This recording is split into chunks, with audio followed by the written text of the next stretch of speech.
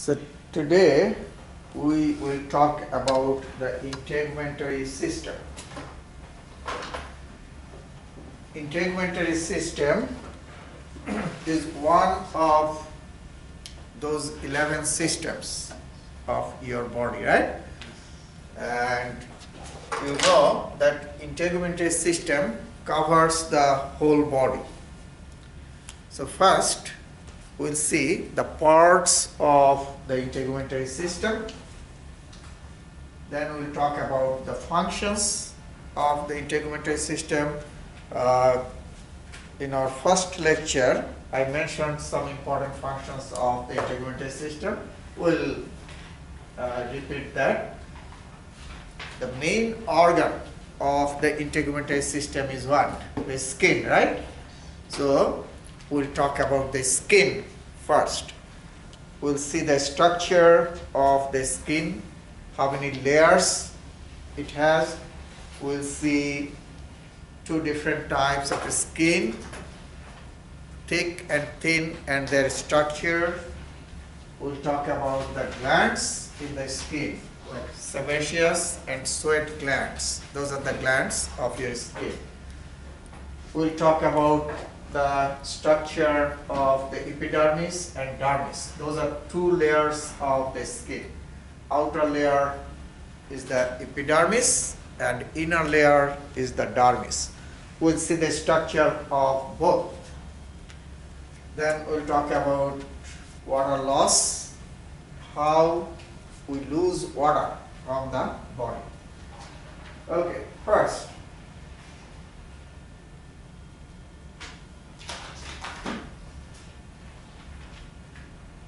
the parts.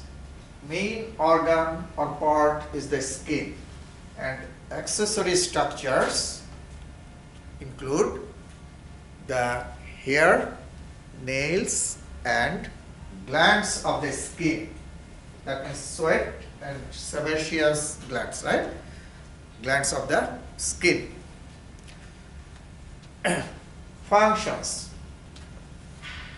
Protection. By covering the body, your skin protects your body from external harms. Make sense? So, by covering the body, whole body, your integumentary system or skin protects your body from the external harms. Now, three types of protection your skin provides. Chemical protection.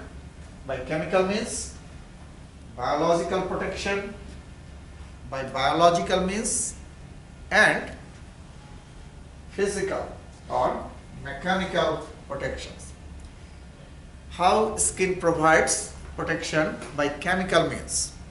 Skin secretes low pH secretion. That means what? Acidic or alkaline? Low pH is acidic, you already know, remember that? So, skin secretes acidic mental or secretion, and that acidic secretion can kill or retard the microorganisms. Okay, so that's how the chemical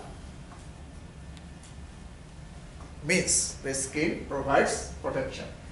Biological barriers. In your skin, you have phagocytic cells, macrophages and dendritic cells. They do phagocytosis. You know what is phagocytosis, right? Engulf, right? So, your skin has phagocytic cells, macrophages and dendritic cells. So, they can engulf the antigens, microorganisms or dead cells of the body. That is the biological means. Mechanical or physical. Your skin has stratified squamous. You remember where you will find the stratified squamous? I mentioned that, right? So esophagus, oral cavity, skin, right? So those areas you needs protection. The chance of friction is high, right? So skin has stratified squamous epithelium. That means many layers of what? Squamous, flat cells like this. Many layers of flat cells. And that many layers make the skin thick and provides protection. Now, these squamous cells of the skin are filled with a protein that is called keratin.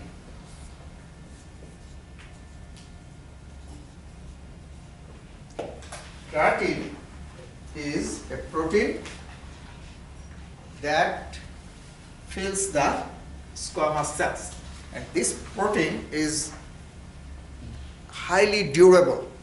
That means it cannot be destroyed easily. And another chemical also fills the squamous cells, glycolipids. So two types of chemicals are present inside the squamous cells.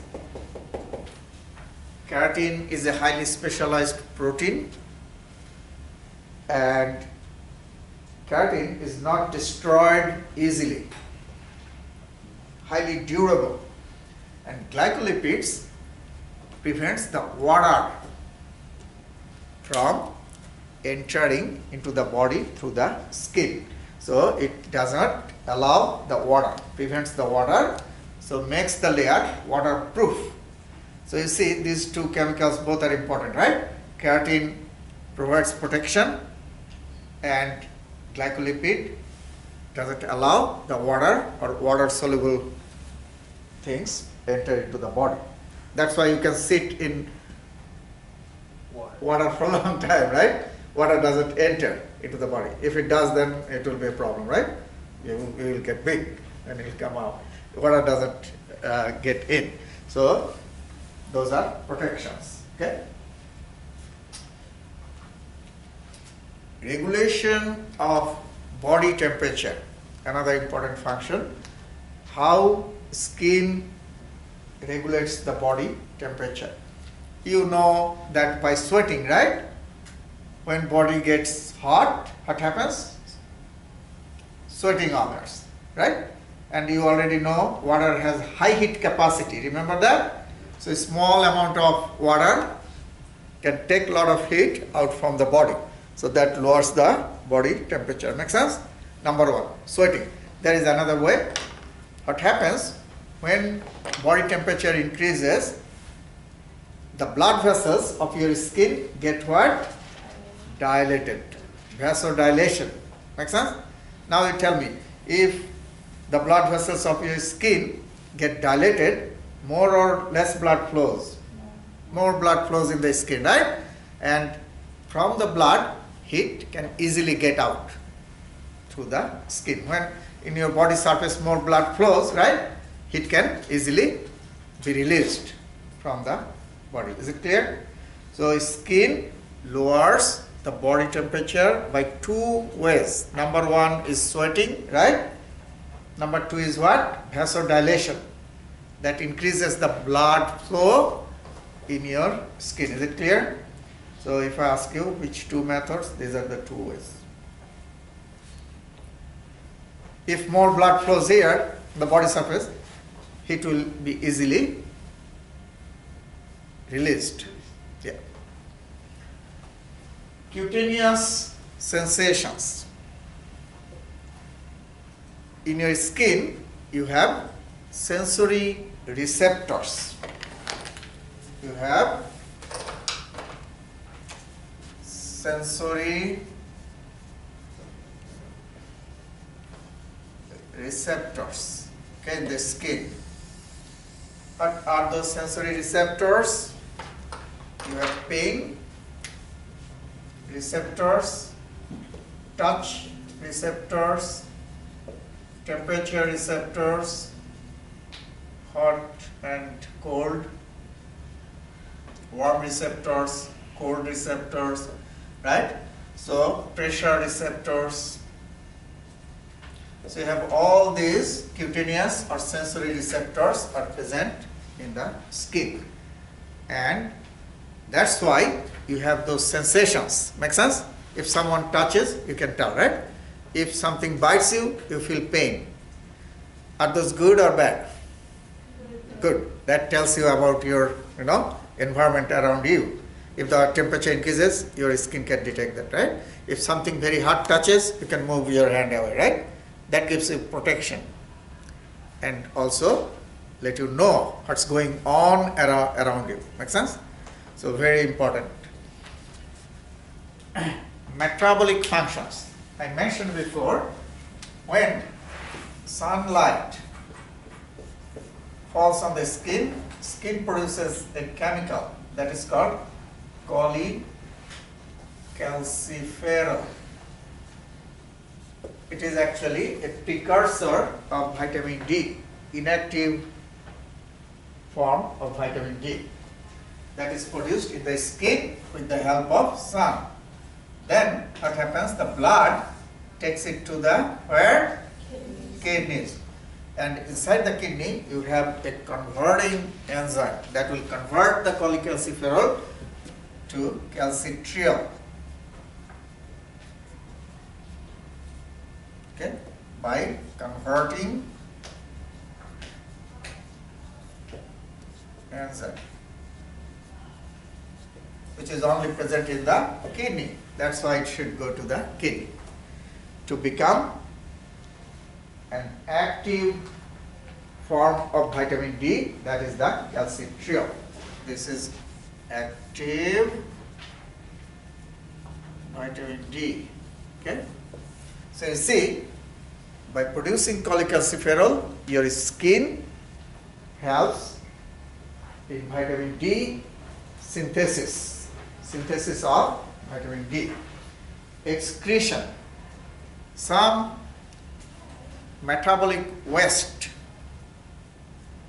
gets out from the body through the skin, through the sweating. Okay? Most of the toxic chemicals get out how? Through the urine, right? Most of the toxic chemicals get out through the urinary system, urine. But small amount of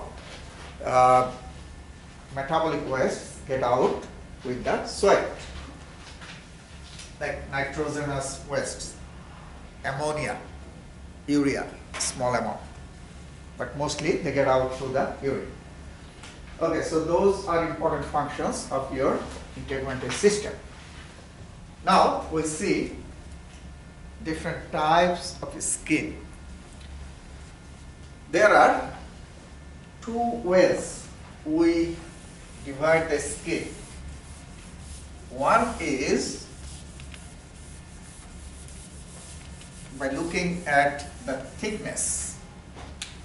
By looking at the thickness, we divide the skin into thin and thick skin. Okay? And by looking at the presence of hair, we divide the skin into hairy skin and non-hairy skin. Make sense? In some areas you have hair, some areas you don't have, like palm, no hair, right? Sole of the foot. So hairy and non-hairy. Also thin and thick. In your palm and sole you have thick skin. Okay? Other areas have thin skin. The main differences between thick and thin skin is, in your thick skin you have 5 layers in epidermis. In thin skin you have 4 layers in epidermis. So one layer is missing, absent in thin skin. Epidermis, remember this. I said where? 5 or 4 layers in the epidermis of the skin. Okay? So that is the main difference. Now, skin has two layers. Both thick and thin skin have two layers. Outer layer is the epidermis and inner layer is the dermis.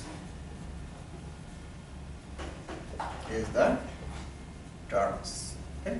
So these are the two layers of the skin, both thick and thin. Is it clear?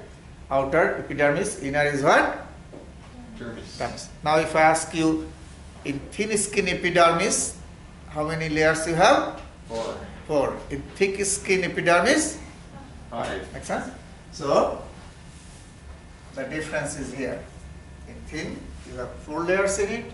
In thick, you have 5 layers in it. Okay. Now,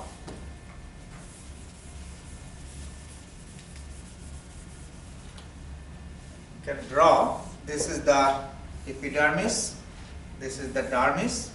And dermis is much thicker than the epidermis. So this is epidermis and this is dermis, underline dermis. Dermis is much thicker than the epidermis. And under the dermis you have a layer which is not a layer of the skin, remember. This is under the skin. Skin has 2 layers, epidermis, dermis. And this layer, which is not a layer of the skin, it has a lot of adipose tissue or fat. You have already seen it. Adipose tissue or fat. And this layer is called hypodermis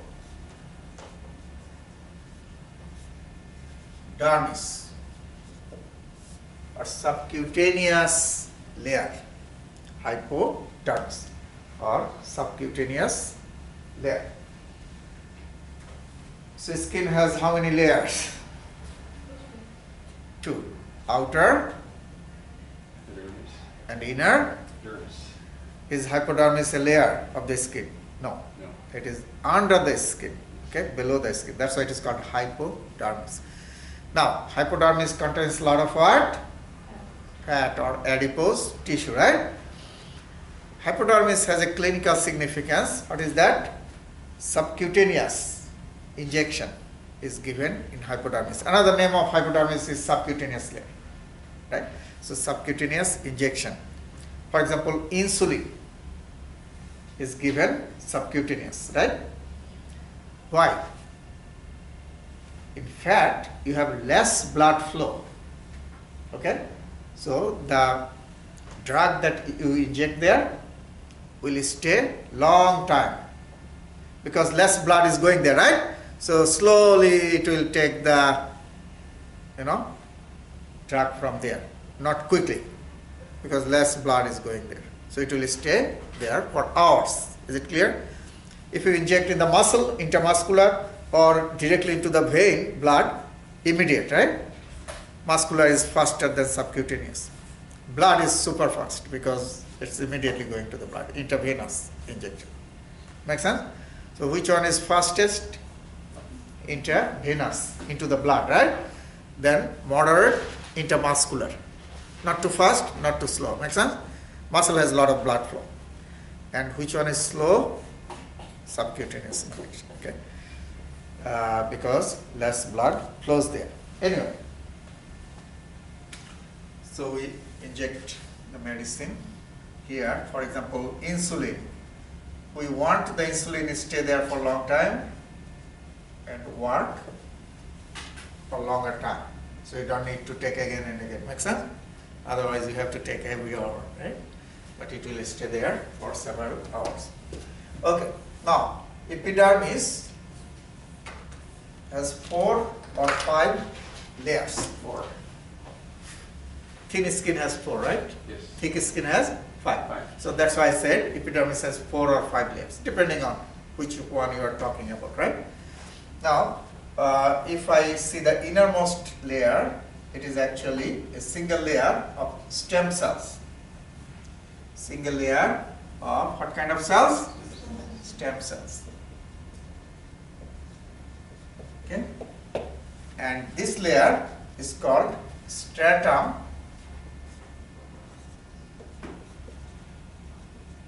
basalis or basal layer. Stratum basalis or basal layer, which is formed by a single layer of stem cells. That's why this layer is also called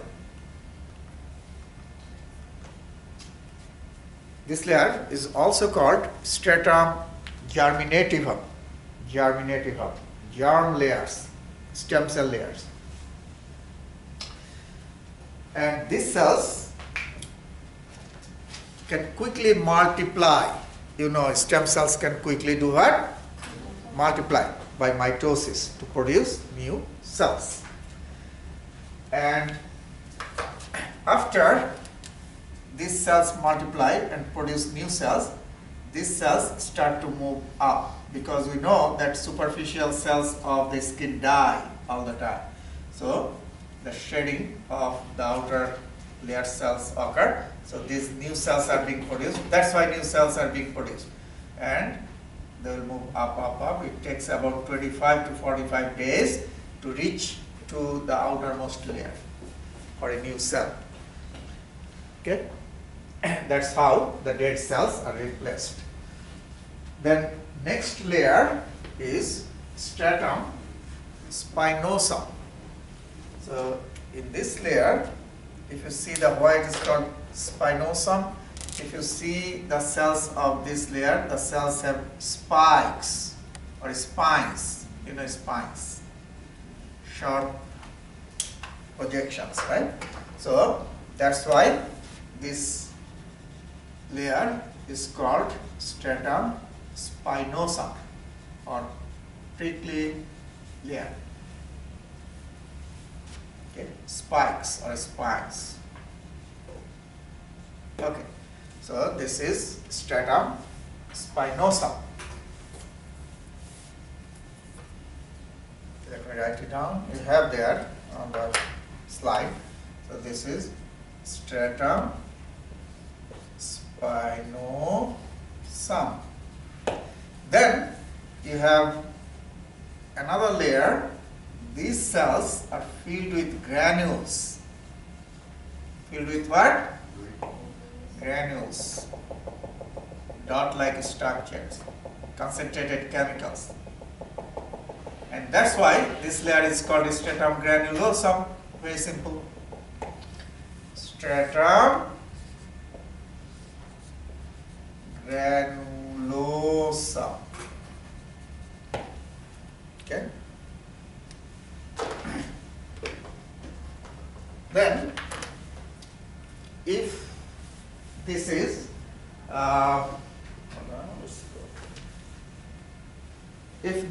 a thick skin, this one has a layer that is called stratum lucidum. This layer is only present in thick, stratum lucidum, absent in thin skin. So this is the layer that makes it 5 in thick skin, and since this layer is absent in thin skin has 4. And this layer is a clear layer, transparent layer, like glassy layer. So this is called stratum lucidum. Stratum lucidum. Okay? Clear or transparent layer. Only present in which skin? Epidermis? Thick skin. Is it clear? Okay. Then the outermost, superficial most layer of the epidermis, flat cells. Many layers of flat cells. That means what? Anybody? Flat squamous. If many layers? Stratified squamous. Very good. So this is the stratified squamous. So this layer is called stratum corneum. Stratum corneum. Many layers of flat cells. Okay. So from inside to outside, can you help me? This is epidermis, right? This is epidermis. If we go from deeper, innermost layer is called what? Stratum. What kind of cells are these? Stem cells. Stem cells. So they do what? Multiply quickly, right? By mitosis to produce new cells. Is it clear? And that's why this layer is also called stratum germinativum, germinal layer. We say germinal layer, germ layer, like stem cell layer. Then next is what? Stratum spinosum, right? The cells have spines or spikes. And then next is granulosa, because the cells are filled with granules, highly concentrated chemicals. Two types of granules are present in this layer, keratohyalin and lamellated granules. Those are two types of granules, keratohyalin and lamellated granules. Then you have stratum lucidum, which is only in the thick skin, right? And outermost layer is what? Stratum corneum, which is stratified what? Squamous. That means many layers of flat cells. Now, few minutes ago, I said that these cells are filled with highly durable protein called what? Keratin. Remember that? So these are the cells heavily filled with keratin and glycolipids. So provides protection. Okay. And many of these cells are dead cells. Some are alive, so you'll see the nucleus inside. Some are empty, no nucleus. Of course, the keratin and glycolipids are there, but some cells you'll see no nucleus because those are dead cells. So you have both alive and dead cells here. Okay. Epidermis doesn't have any blood vessel. Dermis has blood vessels inside. So in the dermis you have the blood vessels, because dermis is connective tissue, epidermis is epithelial tissue. The dermis has the blood vessels, and by diffusion from underlying dermis, epidermis gets the nutrition and oxygen by diffusion from the dermis. Nutrition and oxygen enter into the epidermis. Epidermis itself doesn't have any blood flow or blood supply. Now that makes sense that why the outermost layer has many dead cells, right? It's far from the dermis, right? So these cells are dying all the time. But new cells are being produced, which is good, to replace the old cells. Okay, so the keratin and glycolipids make the skin, protects the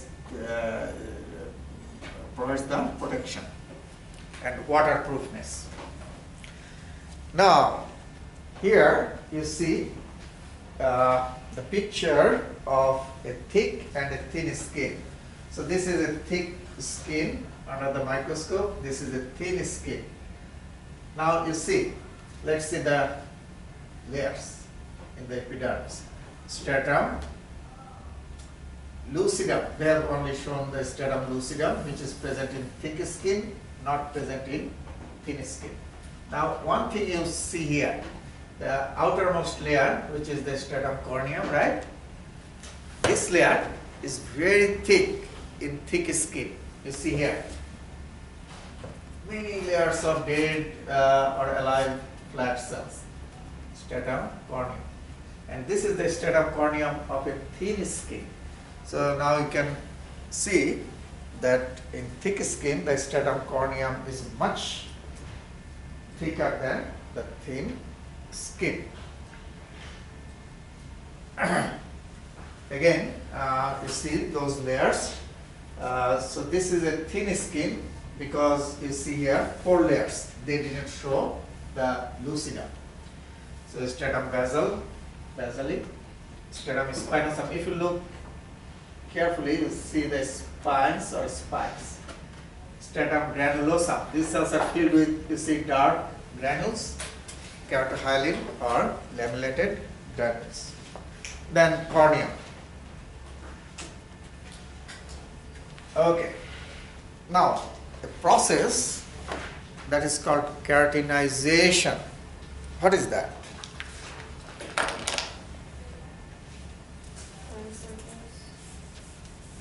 Yes, let me tell you what is that. Okay. So, in the epidermis, you have one type of cells. These are called keratinocytes. Keratinocytes. And these cells, keratinocytes, produce and secrete that protein, keratin.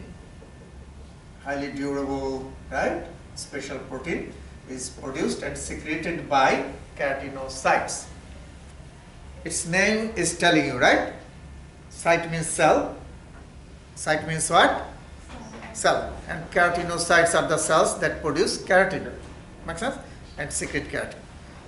And then what happens is, see here, these keratin molecules or highly specialized protein molecules enter into these squamous cells and fill them with keratin. So these keratin molecules enter into these squamous cells. Make sense? So now the squamous cells are filled with what? Keratin. And that squamous cells, those are filled with keratin, are called keratinized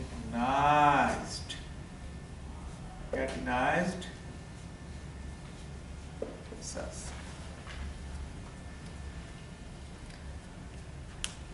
So if I ask you, which cells produce and secrete keratin?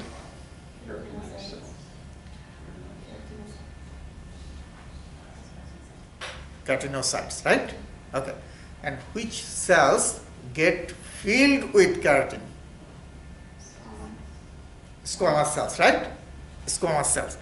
And they become what? After they get filled with keratin, they become what? Keratinized cells. Make sense? Make sense? Because they are getting keratin and getting filled with keratin. Keratinized cells. So two different types of cells. Make sense? Okay. And many keratinized cells are dead cells, just filled with keratin. And this process is called keratinization. How? After secretion, the keratin molecules enter into the squamous cells and make them keratinized cells. This process is called what? Keratinization. Is it clear? Okay. So how the squamous cells get filled and with keratin and become keratinized cells. Okay.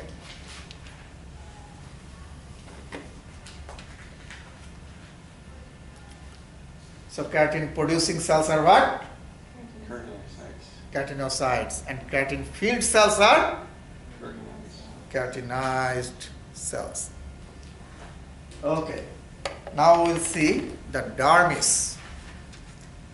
So dermis is under the epidermis, inner layer of the skin. Although dermis is much thicker than epidermis, dermis has only 2 layers. Outer layer is called papillary layer, which gives only 20% thickness of dermis, and inner layer is called the reticular layer, which gives how much thickness? 80%. So 20% thickness of the dermis is given by the outer papillary, and 80% thickness of the dermis is given by inner reticular layer. Is it clear? Okay. Papillary layer is formed by one type of connective tissue. Let me know if you have heard this name. Loose areolar. Have you heard that? Have you seen it? Yes or no? Yes. Okay, good. Everybody? You saw it, right? In picture and under the microscope. So loose areolar type of connective tissue forms the papillary layer, this part. Reticular layer of the dermis is formed by another type of connective tissue that is called dense what?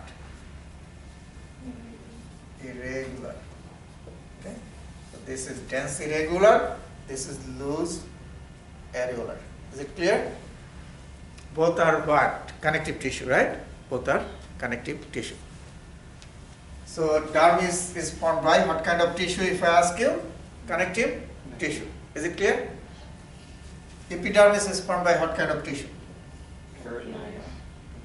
Stratified squamous is what? Epithelial tissue, right? Epithelial. So epidermis is epithelial and dermis is connective. Is it clear? Okay.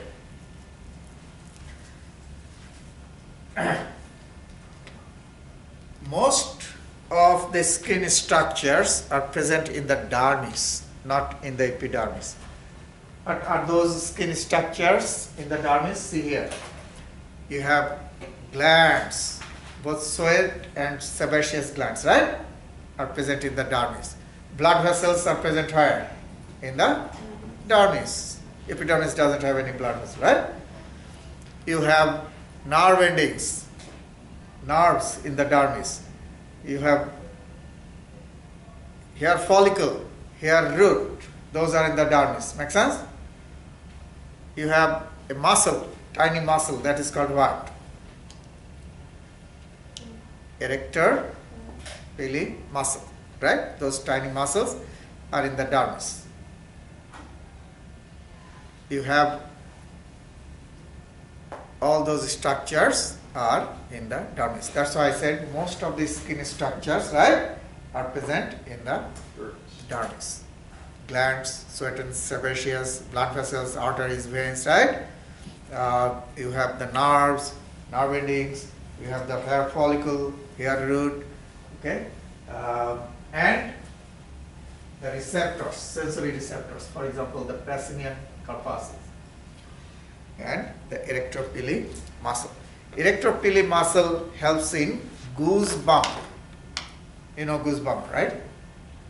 Erection of hair. Some creatures it happens more, right? It's very strong. When you get cold sometime, right, here erects. And what happens if this is your hair, you see this is your hair on the skin, lying on the skin, at the follicle of the hair, that erector pili muscle is attached like this, okay? This is the muscle. So when this muscle contracts, what happens? Make sense? When this muscle contracts, pulls the hair follicle like this. So here, erection occurs. Okay, so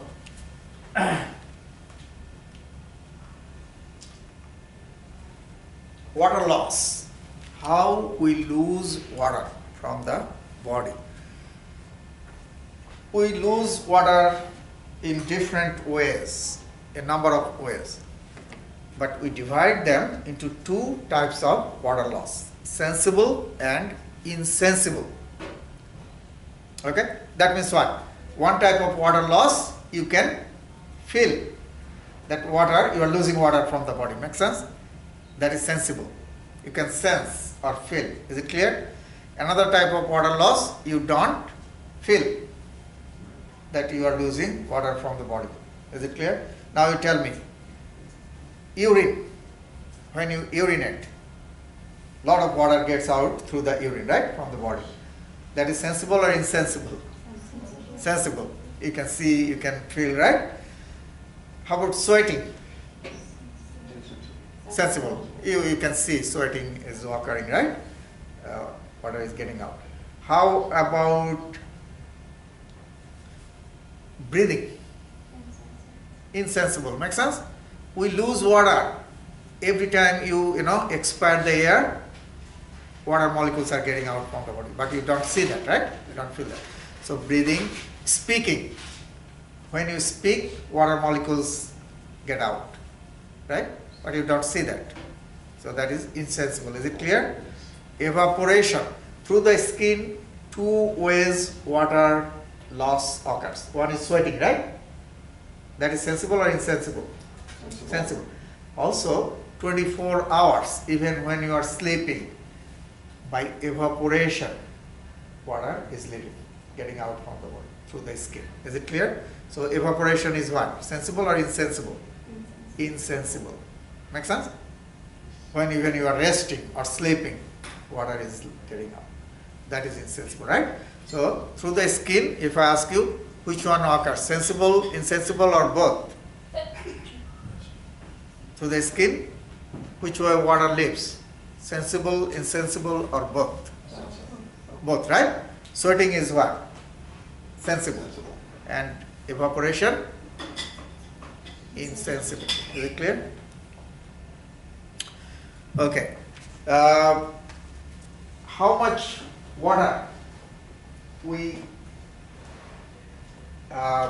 lose and how much water we take? Same amount of water we intake, same amount of or volume of water we lose from the body. It's about 2.5 liters per day. Okay, 2.5 liters per day. Skin color. This is an interesting topic. Color of the skin is different, right? In different race, different countries, you'll see different people have different colors of the skin, right? And what gives the color of your skin? So there are few things, okay? The most important one is the melanin, the dark pigment. Melanin is a dark pigment produced by one type of cells in the epidermis. That epidermal cells produce melanin. These are called melanocytes. Melanocytes.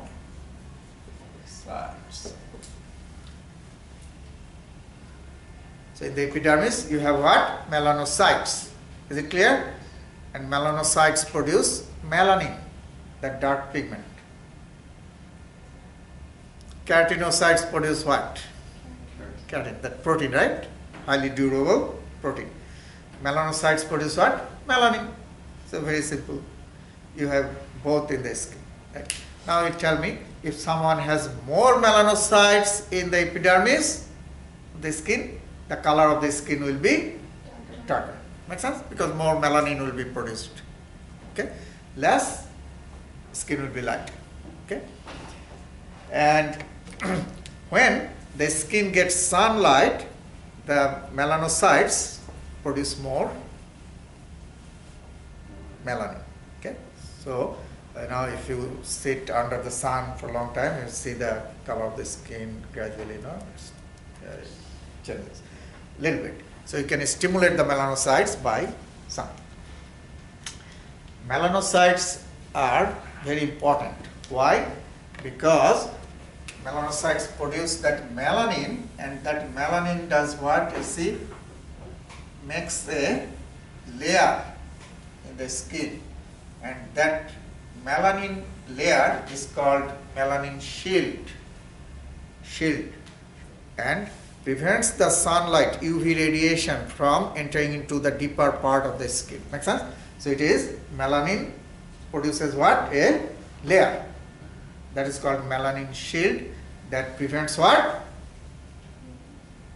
UV radiation, right, from entering into the deeper layers of the skin. So which is good, right? So the skin that has more melanin is more protected against UV radiation. Is it clear? Okay.